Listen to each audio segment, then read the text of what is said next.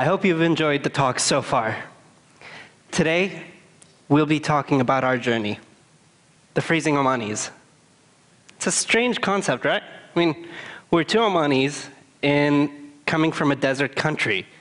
It gets up to 50 degrees in summer. Freezing Omanis? Now, while the place that we went to is technically classified as a desert, it's not any sort of desert that we can find here. Temperatures, instead of reaching plus 40, plus 50, reaches negative 30. Where we went to was Antarctica. And it all started just over a year ago, when Ben and myself heard of an opportunity to be part of a unique movement of environmentalists, to be able to make a change in the world in one way or another. Now, this movement is organized by an organization called 2041.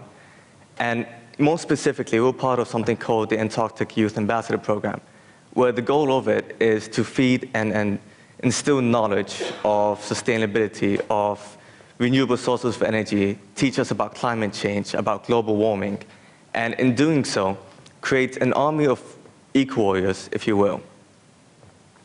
You know, the guy who started this thing, Rob Swan, he believed in one thing. You have to see something, you have to feel it, you have to touch it, to actually be inspired by it. During his South Pole expedition, he went on his way back, he suffered from something called snow blindness, which is the UV rays hitting and reflecting onto your eyes. He almost lost his sight. His eyes were bright blue, as bright as could be, and now they're forever turned gray. He felt that impact of global warming and climate change, and he wanted young people like us to feel that. He didn't want to pick up anybody to do this. He wanted to pick up people who were motivated enough to come back to their countries and then do something about it. So, as Beda said, there's a unique criteria for those who want to participate in the expedition.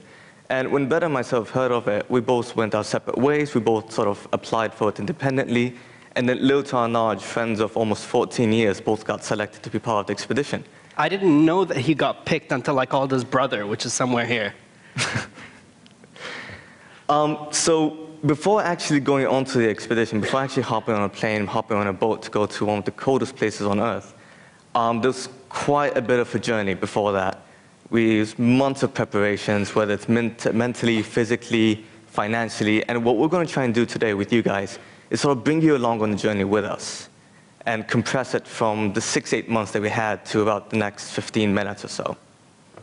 You know, our first journey started off in our home country, Oman, with our sponsorship hunt.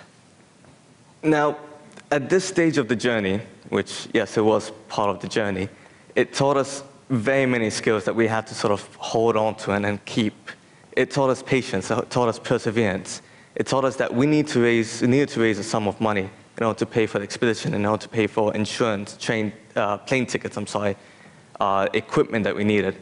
And after many, many rejections, after many doors slammed in our faces, we had to persevere. It's 85 of them, right? 85 no's. Not that I'm counting. And that was still only one part of the challenge before actually going on to the main challenge, the expedition. Another bit was a bit more physical. So how do you train for something like this? I mean, we have beautiful Oman with amazing wadis, mountains that we could trek. We have the gym to go to. We could do that. But how do you train yourself for minus 30 degrees?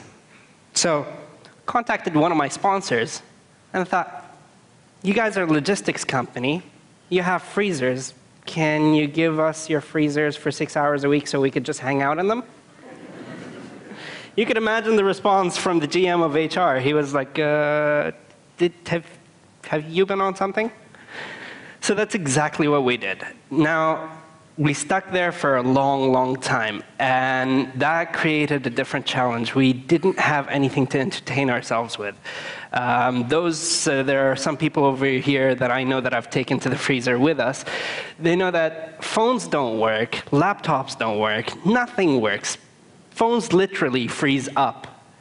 And what we had to do, just read books and chill out. And we had quite a lot of time to think. Now, one of the things that we sort of came up with while we're there is one of the things that we had to do as part of the expedition is raise awareness on environmental issues, on get people excited, get the youth excited in it. So how do we go about doing that? Well, we thought social media. So while we're sitting there in the freezers, to the best of our capabilities, before our equipment froze up on us and then sort of disappeared and stopped functioning, we decided to break 2 world records. One of them being the coldest tweet up. So there are most amount of Twitter celebrities, locally Twitter celebrities, in the freezer discussing environmental issues. We called it Tweeter in a freezer. The other one was the coldest, or the most amount of blogs submitted from a freezer. You might see that that photo is a little bit fuzzy. That's because our cameras froze up. We had to take them out for a while, de-thaw them, and then quickly take a snap before they freeze again. Few challenges. Even then, so finally we were mentally sort of ready, if you could be. Financially, we had our sponsors, but then we needed equipment. Not a very easy job. You can see that's a lot of equipment in there. And I don't think any smart businessman in Oman would go, hey, let's open up a place where we could sell snow gear. So we had to go to neighboring countries about on three different occasions. And even then, it was very difficult to sort some of this stuff. We had to get some of this stuff from the US and Germany. And it just took months. And I think the last bit of our gear arrived a week or 2 before we actually head there. Like, we actually got on a plane. I was like, okay. Yeah, so that was sorted in the nick of time. So now we're ready. Physically ready, mentally somewhat ready, sort of prepared for it. Short on cash, but good enough. A little bit. We have our equipment. We're good to go. So on the 26th of February, Betta and myself hopped on a plane and began our journey to Antarctica. We went from Muscat, Oman, to a quick stopover in Rio de Janeiro, Brazil. Afterwards, and at about this time, how long have we been traveling? I think it was 29 hours. 29 hours. 29, yeah. Got to the airport and completely exhausted, hoping that within 4 hours we'd hop on our next plane and finally go to the city where we meet the rest of the expedition members. Little to our knowledge. Yes, our plane was canceled. Yeah, not only that, we didn't book any hotels, and we were in, Buenos Aires. So it's not the safest city. We had to sleep in shifts. It's not a random guy that took our photos. So we had to sleep in shifts. And funnily enough, our next plane got delayed as well. So eventually, all things come to an end, all bad things hopefully come to an end. So we get to Ushuaia, beautiful city of Ushuaia, southernmost city in the world.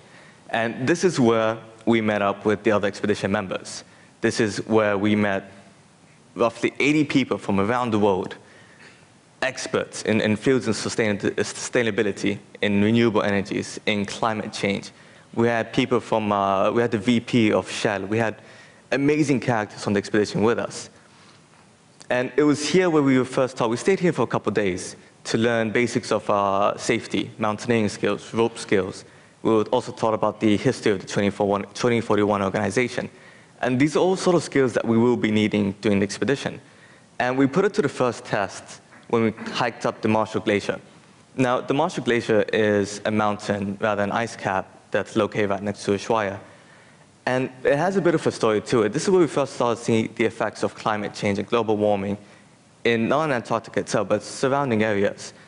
The top of the Marshall Glacier, usually year upon year is covered with an ice cap, a nice thick ice cap where the villagers and the citizens of the city of Ushuaia take their fresh sources of water.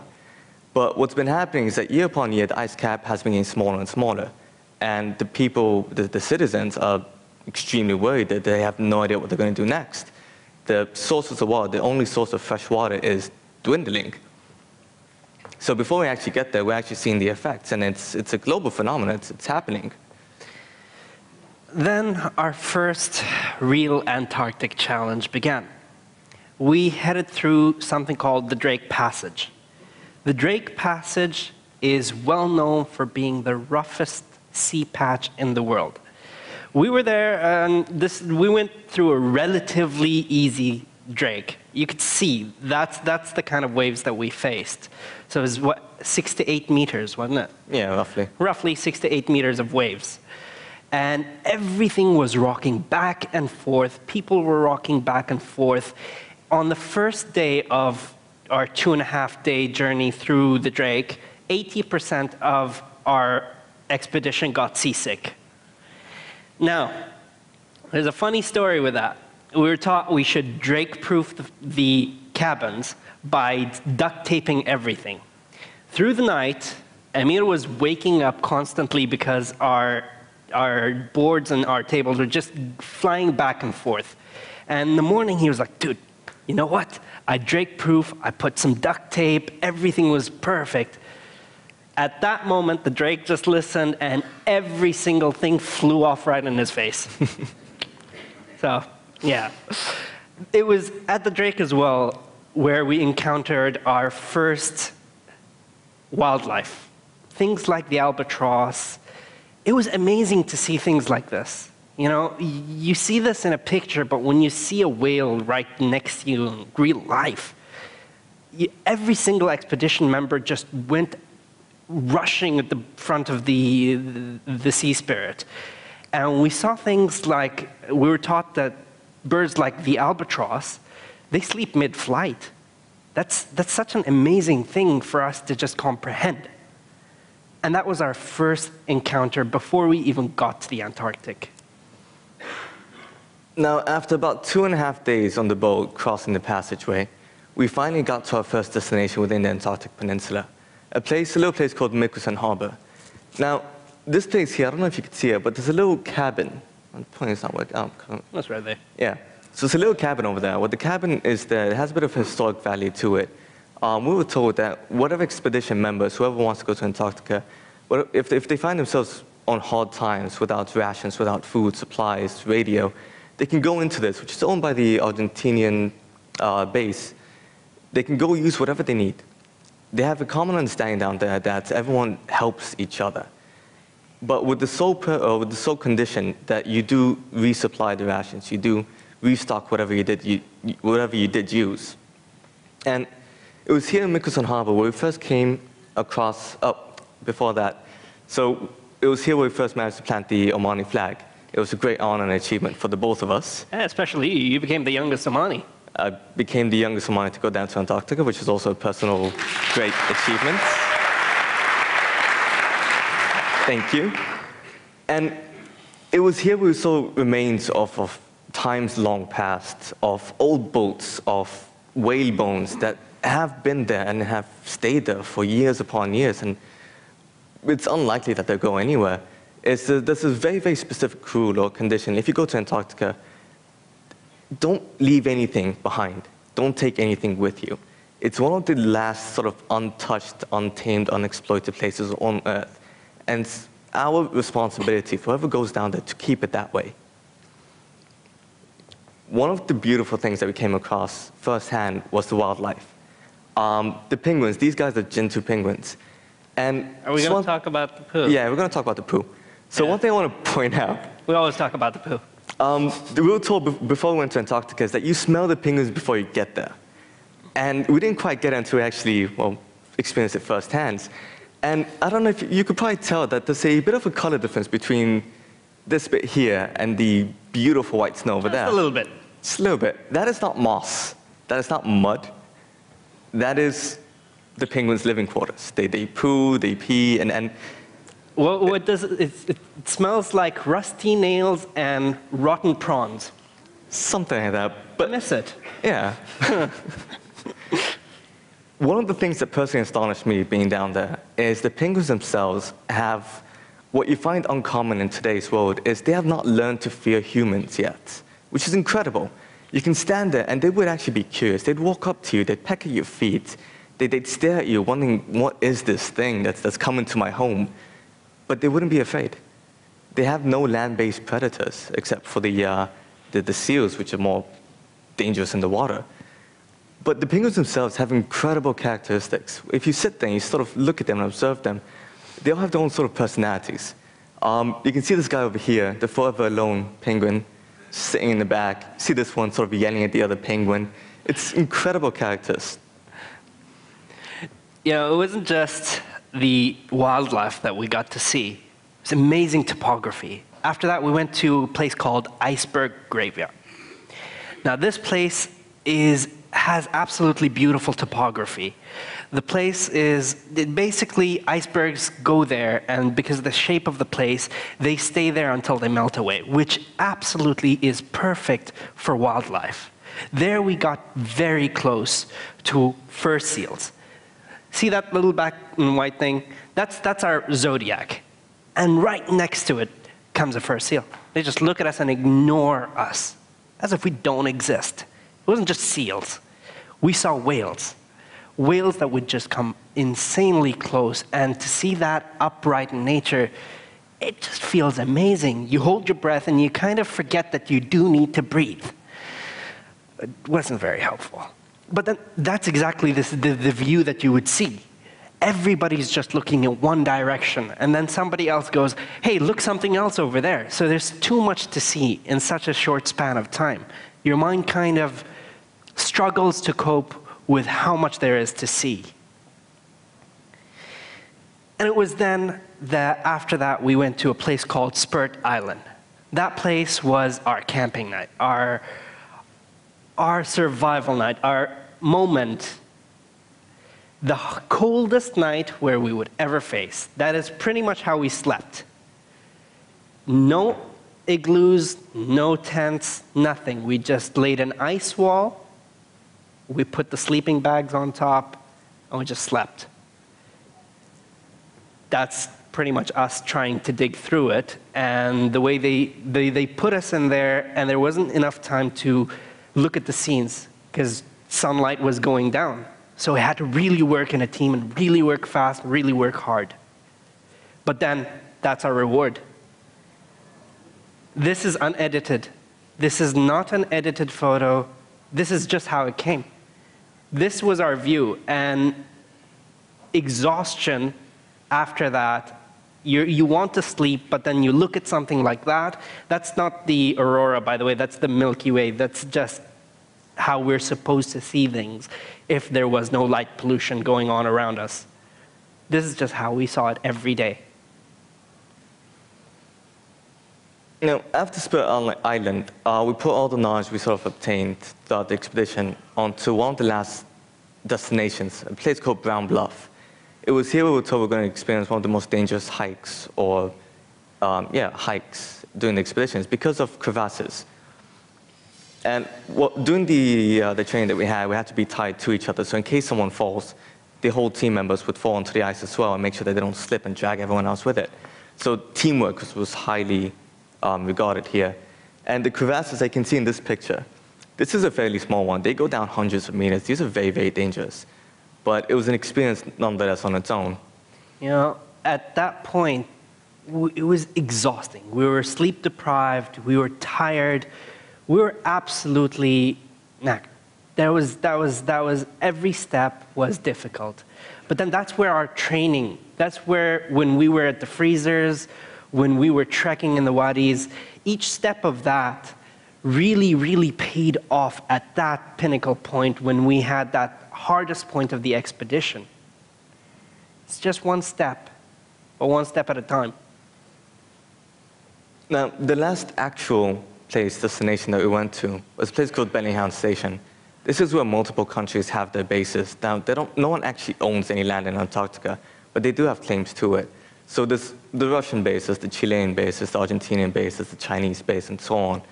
And they all work in different time zones, which is really funny. So it could be 4 in the afternoon in one place, go 200 meters to the side, and it could be 3 in the morning for them. Don't ask me.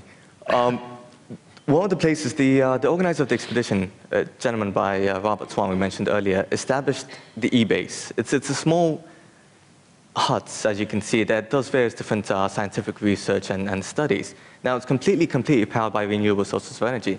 And his sort of ideology behind this is that if this can be established in one of the most remote and isolated and versatile places on the planet, why can't it be done elsewhere? Why can't this technology that's readily available be established on a wider scale?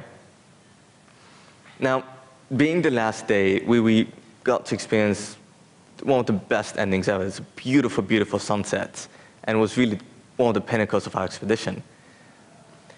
I mean, we had to come back to Oman after such a big hype. It wasn't the end for our expedition, though. I mean, for us, that was pretty much a starting point. We got back to Oman, and so many things happened. 2041 has nominated me to be the regional mentor for the Middle East. So my job was to look for the next freezing Omanis, train them, help them with sponsorship, and pass on the torch. Actually, there's one freezing Omani who's here today. But that was our mission. We had our environmental campaigns that we took there. We had to bring them back. Mine was the reduction of plastic bags, and hopefully that's kicking into a bit of a smaller gear right now. And I think, Ameer, you're... Yeah, we are running short on time. We don't want to take from anyone else's time, but if you want to ask me during the break time, I'd be more than happy to answer your questions. On a final note, what we have learned from the experience itself is that even though we may be here, our sort of involvement with the surrounding environment has a larger impact on everything around us. And it's up to us. We do have the capability and the capacity to make a change here that affects the world on a global scale. And it's our responsibility. And on that note, well, one more thing. To take you on our journey, we've brought something with us that's quite interesting. We trained in freezers that we told you about. We brought one of them down here so that you could experience it once you finish the stalk and get out.